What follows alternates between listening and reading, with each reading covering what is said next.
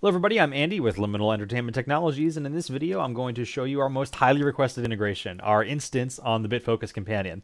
This allows ZoomOSC to have a really tight control of your StreamDeck and to be able to display information that's really helpful and relevant to you, and to make programming it very generalized and easy to use and repeatable so it has value among many meetings. So this is something we're really excited to share, and we're going to do it over the course of a couple of videos using specific case studies so that you get a sense of how it works. So in this video I'm going to show you how to display the names on the keys. I'm also going to show you how to highlight the keys based on when somebody raises their hand in Zoom so that you know that, hey, this is somebody I might want to pin on my display to bring them into a broadcast. So let's go ahead and build it.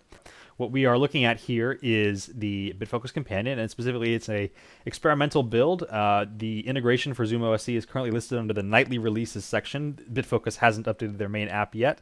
When they do that will be a instance that you can get there, but for now you can go and get ahead and get it from the nightly build section.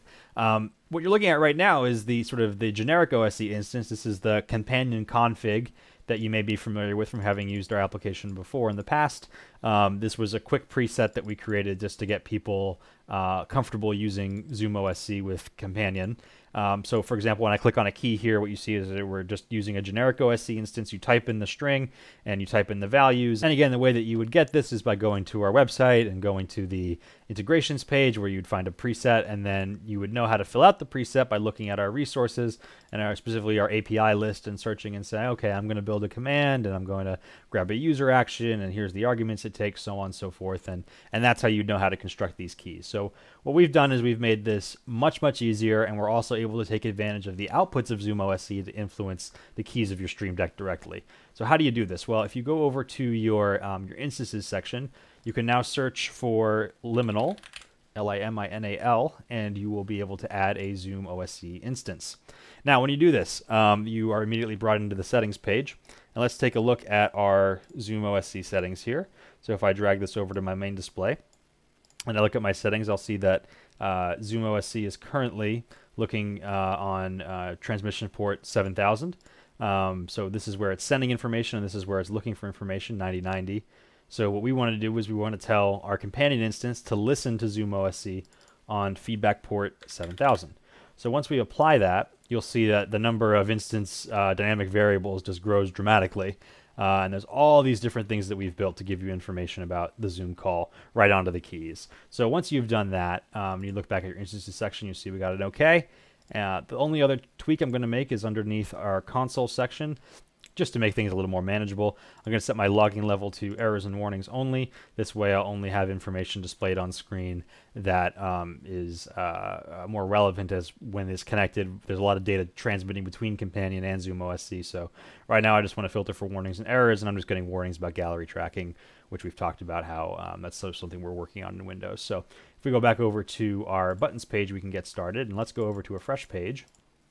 And what we're going to do here is we're going to list the usernames of the people on the call on the keys, and we are going to then leverage feedback information to color the key based on whether their hand is raised or not.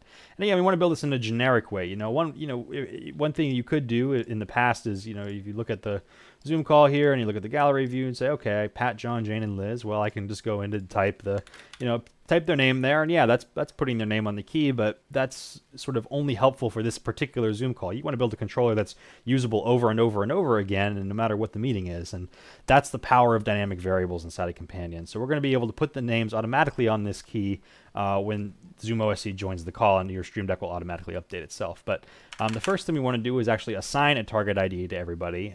So I'm going to go over here and I'm going to create a new button, a regular button, and this is going to be my update function.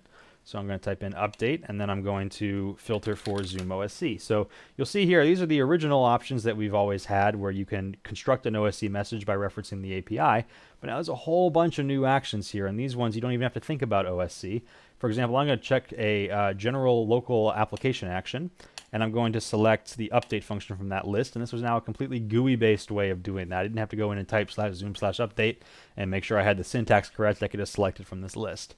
I'm going to add one additional general application action, and the one I'm going to add is the list command. So this will tell us to send a list back. The list output is what the companion integration is based off of. So by doing this, I'll be able to update the information, then send a request for information back inside of the StreamDeck to get it up to speed. And we'll continue to optimize this workflow and make this simpler as we continue to update the integration, which is sort of in a beta state right now, but we are feeling comfortable sharing it. So I'm going to style the key, make it red, and I'll use this key to assign a target ID to everybody in the call and pull that information right back in. So now I'm ready to put names on the keys, so I'm going to click on the first key. And to use a dynamic variable inside of the Bitfocus Companion, you start by typing the $, then an open parentheses. The name of our instance is ZoomOSC. I'm going to put in a colon. And now I've already begun to see a lot of autocompletes here, and I could use that, but sort of the philosophy of it is that I want to use somebody by their username, and I want to now specify them by target ID. So I want to display the username of somebody with a particular target ID, and I want to start with target ID 0. So I'm going to go ahead and just allow this to autocomplete. And lo and behold, what's happened here is the name Pat has appeared, and that is because Pat has target ID 0. So now what's happened is in any Zoom call that I join, the person who has target ID 0 will have their username displayed on this key. So I can easily repeat this key, and if I just copy paste it 4 times, and then I update this number, the names you will see will update to the appropriate name that corresponds to that target ID. So now Pat, John, Jane, and Liz are here, but if I was in a different call, these names would be different. And that's a really exciting workflow to basically optimize the StreamDeck automatically right when it hops into a call. So the next thing we want to do is we want to build an action. Right now, we're just displaying the name here, but if you press this button, it doesn't actually do anything. So we want to give it to something to do. Like I said, in this demo, we're going to actually pin somebody. So I'm going to add a key down action. I'm going to search for pin. And what I'm going to do here is I'm going to pin to screen 1 for now, let's say. And I'm going to pin somebody based on their target ID. And I'm going to target ID 0 for this position. I'm going to copy the same thing. I'm going to use another pin action here. And I'm going to select them again by target ID. And this one is going to be target ID 1. And then I'm going to repeat this again. And this is going to be the person who is currently Jane, but could be anybody in a general sense. And this is target ID 2. And finally, I'm going to do the same thing, adding a ZoomOSC pin action through the user interface for target ID 3 this time around. So now if I hop back into the emulator and I put it side by side with the ZoomOSC instance, you'll see that as I click through Pat, John, Jane, and Liz, we're pinning the appropriate people. Again, not because of their username being some specific name that we were looking for, but just because the target ID happened to match. So this would work in any call with any set of names. You don't have to know them ahead of time. You can build this controller once and reuse it. So that's the basics that we wanted to get together, but there's one more thing I want to do. I want to be able to highlight the username of the person who has their hand raised if I want extra feedback on my StreamDeck to tell me, hey, this is somebody you might want to pin or spotlight or do something with so that you can bring them into the broadcast. So what we're going to do here is we're going to use the instance feedback system. Now, instance feedback is similar to a dynamic variable in the sense that it's going to depend on our OSC output. And by setting this up, we'll be able to affect properties of this key. So I'm going to hit Add Feedback, and I'm going to select ZoomOSC User Status Feedback.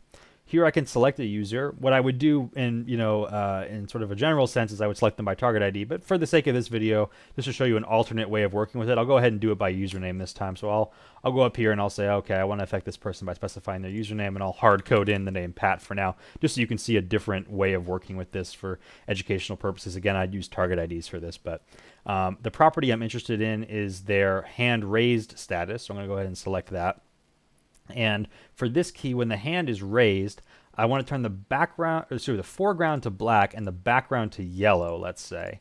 And then I want to add another copy of instance feedback, sort of the same user, which again, we're going to specify as username just for, again, educational purposes.